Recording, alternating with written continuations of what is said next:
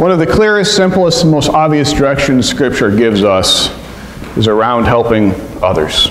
The Bible comes back to this again and again. Deuteronomy, one of the bedrocks of the Jewish culture and nation, talks about how we shall not harden our hearts, but will open our hands to anyone who is in need.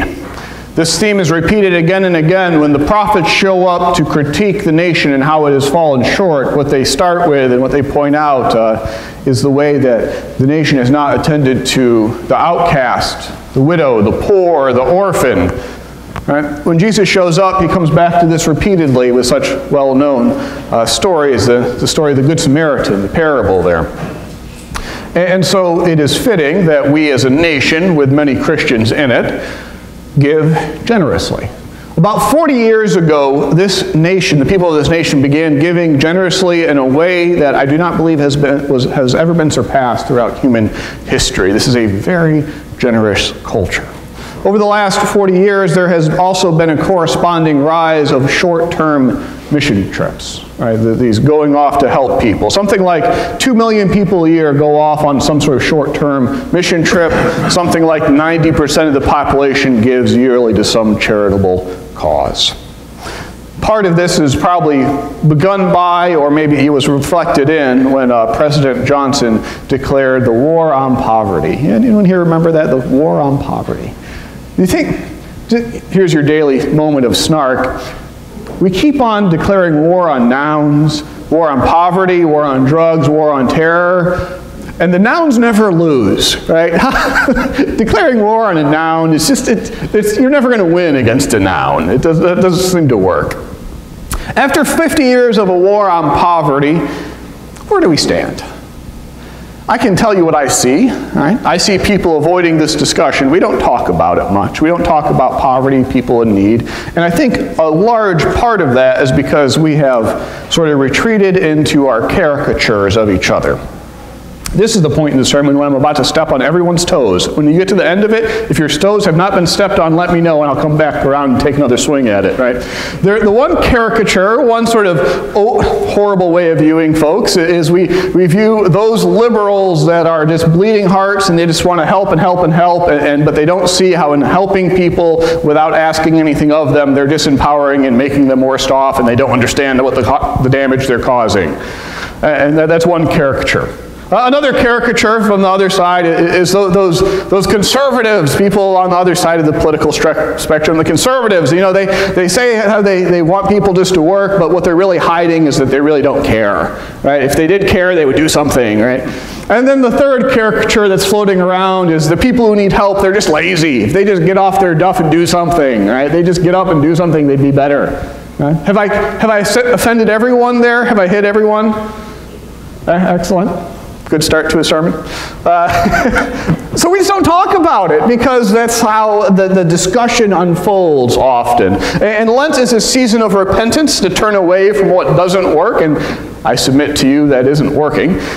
So let us repent of that. Let us try to see with fresh eyes, let go of those caricatures and look and see what we have. What we have that binds all of the people together involved is this practice of charity.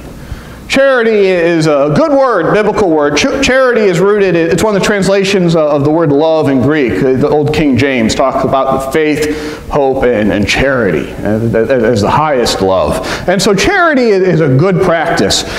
It has come to take on a very specific meaning in American culture, though. Charity is giving money with no strings attached. Here, just take it, and that's our practice of charity. How's that working for us? How's that going? After 40 years of some of the greatest generosity in human history, are you pleased with the results? Right? I believe that our practice of charity has unintentionally become very toxic. I'm not saying that charity itself is a bad thing. We cannot follow Jesus without having charity and love for our neighbor. But the specific way it has developed as a church in America has produced some spectacularly bad results. To describe this, I want to look at a phenomenon called generational poverty. Not all poverty is generational. The majority of poverty is transitional. You go on to some sort of assistance and you come off of some form of assistance within about 2 years. Like, most of poverty is transitory. But the generational poverty, right, that's where it's easiest to see this. If a family is in poverty, which for a family of 4 that's making less than $24,600 a year, start receiving TANF, temporary assistance for needy families, SNAP, which is a supplemental nutrition assistance program, food stamps. Section 8, housing, starts going to food pantries. Adopt a child at Christmas, start tapping these resources. What we're doing, I believe, is we're training people to be beggars. We're training people to get more by emphasizing how bad off they are. Right? The way you get more is to point at how bad you are doing. The incentive is to be more pathetic. For the more pathetic a person or family is, the more they get. And so over time, we have created this monster called generational poverty through giving charity in such a way that disempowers the person receiving it. This type of charity warps relationships horribly. For charity, you give someone help once, thank you. You give it twice, now it's a pattern. You give it a 3rd or 4th time, now there's a sense of an entitlement. And if you stop, then everyone's angry, right? Everyone ends up being problematic. We have created this sort of beggar relationship. And the relationship gets all messed up in that the person giving has a set of expectations for the person receiving. Like, if I'm going to give you what I have, I would like you to do something wise with it, right? I would like you to do something that is appropriate and fitting and grab your bootstraps and pull yourself up. But again, think of the incentive. You're getting help because you have told someone how pathetic you are. Right? There's an exchange there. You're trading your dignity for assistance. And so the incentive, the reward for getting yourself put together and doing what you're asked to do is that you won't get the help you need to get by. Right? The incentive there is off. It's wrong. Overseas, our approach to charity, I don't think it's doing much better. In the years leading up to the 2010 earthquake in Haiti, America sent $8 billion in charity and assistance. And the long-term impact of sending $8 billion is a 25% decrease in average income in that country. Right? It hasn't helped. No strings attached, massive charity damaged Haiti. A banker in Nicaragua, which is a name of a country that I can barely get out, Nicaragua, does microlending. And if you've never heard of microlending, this is awesome. Like, microlending, you take a family and you give them like 3 months' wages for their cultural context. Enough money to do something like buy a cell phone so that when you sell your harvest, you can check the market and see what the right time is. Right? Or you give someone enough money to buy a motorcycle so they can be a taxi in the city. Or you just give someone enough money so they can buy this stock to start a business with. Right? And these micro-lending, it changes one family at a time. It's like a 95% repayment rate. And I mean, you can set it up in pools too, like a group of people, that's like 10, 15 people, where you give money to one person and the other 14 are going to help repay, and then the next person in line gets a loan. Like, micro-lending is a practice that is changing people's lives in a powerful way. And it works all across Nicaragua, except for the places where Christian missionaries are showing up, short-term missionary trips, right? Because what those villages have learned is if someone, why should they accept a loan that they have to repay when someone from America is going to show up and do it for them and leave a bunch of money when they leave? Right? Our short-term mission trips, this approach, like, let's say we wanted to do it tomorrow. It would take about 30 grand, go down and paint a school in Nicaragua. What have we done? We've painted a school. We spent 30 grand. That 30 grand could have hired 2 painters down there for them to do it, and then paid 2 teachers for the year, and then bought uniforms for all the kids. Right? We spent our 30 grand and we feel good about it, but what we have done is damage the local economy by taking business away from the local contractors.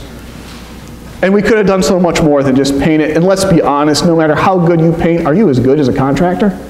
Nope, right? I am firmly convinced that the American way of practicing charity has become toxic, and I am even more convinced that we can't stop it because we follow Jesus. We have to be loving people and serving people. We have to. We have to love our neighbors in a way that is responsible. We practice charity, we have to find ways to practice charity that is both grace, gift, but is responsible grace, taking seriously the consequences, the long-term implications of how we help. I know that charity, as it has been practiced, has been done with the best of intentions, but my friends, good intentions are not enough. I get tired of feeling like I'm spinning my wheels. Like, I have been involved with charity practices for a long time now, right? And to feel like what I'm doing when it comes to charity, am I truly helping, or am I just kicking the can down the road till next time? It is my belief that the church holds the key to responding to such a challenge in a way that is not only faithful to the gospel of Jesus Christ, but is also transformative of those who receive charity. For I believe that when the church gathers, we are able to be charitable in a way that is not toxic, but is actually responsible for how the gift of charity is received and used, how it shapes those of us who give as well as helps those of us who receive. All right, what does that begin to look like? I started to grapple with this, as I've mentioned before, as a street pastor in Durham for 2 years, and we started to have a set of practices and assumptions, because you just got to figure out how you're going to do it. We'll go out there, we set up a table, put out a home-cooked meal every Monday at 2, and then people would come out of the woods, and we'd eat, and we'd pray, and then things would happen. Things always happened. And we quickly realized that we could only work as hard as they worked. Right? If you were going to work at trying to make a difference, I will work as hard as you work, right? But if you're not going to do something, then we had a baseline. And the baseline was this: no one died alone, no one went cold, and no one went hungry. That's where we drew the line. I will work as hard as you work, and if you're not going to work, I will at least make sure of that. Right? And this is, as we realize, this comes out of our practices, realizing things like, if someone had to make a phone call to the court to start the process of getting their driver's license back, if I dialed the courthouse and handed them the phone, nothing changed, because it was me doing it, and then I'll hand you the phone, and here's the phone book. You make the call, and I'm right here to help you if you need it. Right? It's got to be your call. You have to do something. You got to have some skin in the game. I believe this is profoundly biblical. Right? When we read out Leviticus, what's the practice? The practice was, leave the corners of your field unharvested. The practice was not, harvest your entire field, take what was in the corners, grind it, bake it, and go give it away. The practice was, leave the corners unharvested so that those who are hungry, they could go and gather and grind it and bake it and have what they needed to eat. Right? I will work as hard as you work is sort of our modern interpretation of leave the corners of your fields unharvested. I will work with you, but you got to show me something. All right?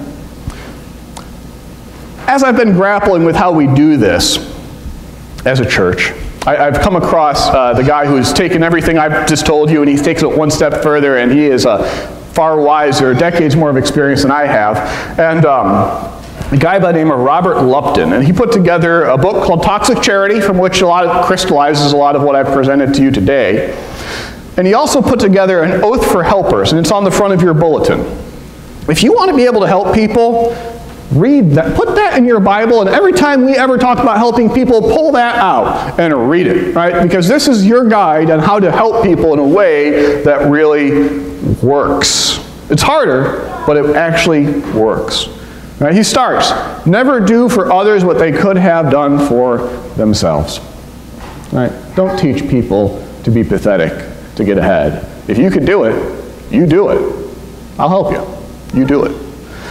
Limit one-way giving to emergency situations and seek always to find ways for legitimate exchange. There will always be situations in which someone needs help right now, right? Someone is hungry or cold or sick, and they just need someone to step in and just give till it's fixed, that immediate situation. There will always be emergencies. And as soon as the emergency is over, it's time to figure out something better, some way of exchange, some way of practicing this, right? Some way of working together that respects the other person and their gifts. Whenever someone would walk into my office, it hasn't started here in Shelbina, it happened all the time in Milan. Someone walks into my office and they needed help. We would sit down and we would talk through your finances, your expenses, your income, your budget, your long-term situation. How did you get here? What might work? Right? Is this a bill that needs to be paid, or do we need to pay for a U-Haul so you could move in with someone? Like, what's the entire situation? And then the last piece of it was always, if I'm doing this for you, what are you going to do? Right? If I'm helping a shade tree mechanic to help with a water bill, you're on the hook for me. The next time someone comes in and needs some help with a car, you're going to help me out. I'm going to send them off to you because you owe me one now. And that's exchange, right? Right? If I just give it to you, then we've established a power dynamic where I'm empowered, right? But if it's exchange, then I've respected you, I'm treating you like an equal, and we're naming that I got something and you got something too. Equals. That respects the other person. It empowers them. I will always seek to empower the poor through hiring, lending, and investing, using grants sparingly as incentives that reinforce achievements. It takes more time to do this than to just write a check. You write a check, it's quick. But you invest in someone, it's sustainable. And then you don't have the same problem happening again and again. I will put the interests of the poor above my own. How often do you hear people talk about, I help people because it makes me feel good? Right? Does it feel good to help people? Yeah.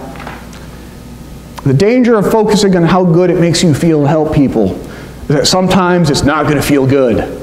I promise you, there are going to be times it doesn't feel good. Are you going to keep on helping? We don't help because it feels good. We help because we follow Jesus Christ. Sometimes it feels good, great. Sometimes it don't, doesn't matter. We follow Jesus. I will take time to listen and carefully assess both the expressed and the unspoken needs. Got to drink some coffee. If you try to help someone in anything less than the amount of time it takes to drink coffee, you're not really helping. You got to sit down and help a neighbor, not just throw money at a problem. Above all else, I will do the best of my ability, I will do no harm. What's this start to look like? Here's an example. Food pantries are great. We've got a food pantry here, right? You help someone who's hungry, great. You've done something good. You know what's better than a food pantry? Food co-op.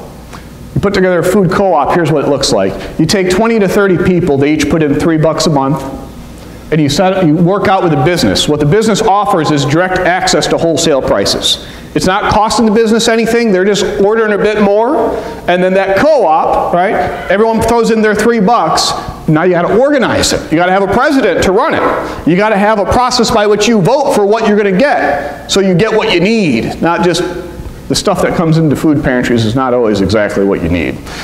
So you get what you need, what you're actually going to be able to cook so you don't waste. And then you need a treasurer, got to keep track of the money. Then you need a secretary, right? All these 20 to 30 people that are gathered in a co-op, you are now, everyone in there is taking responsibility for their food and involved, and 3 or 4 of them have leadership positions. And so you're developing leadership. Now they know that they can do something. And they have a group of people that they're in this together. And that doesn't mean you stop having the food bank, because you're always going to have those emergency situations. But what people find is when you have the co-op too, the amount of people that go into that food bank go way down. Because if you offer people the chance to be involved in something that respects, involves them and honors them, that empowers them, that's what they're going to do. Right? This is a matter of imagination. When we're engaged in a problem, to stop and to take the time to listen and to imagine, what can we do that is better, that honors, that empowers, that works with someone. These principles, they work, and it is my desire that as we start to figure out how we're going to be involved in our community in the future, that we use these so that when we love our neighbor, we make sure we're doing both. We're loving them, but we're treating them like a neighbor. Because in the end, we want to love people and treat them like people the way that we would want to be treated. Right? Investing in others, it takes a lot more time, but that's what Jesus would have us to do.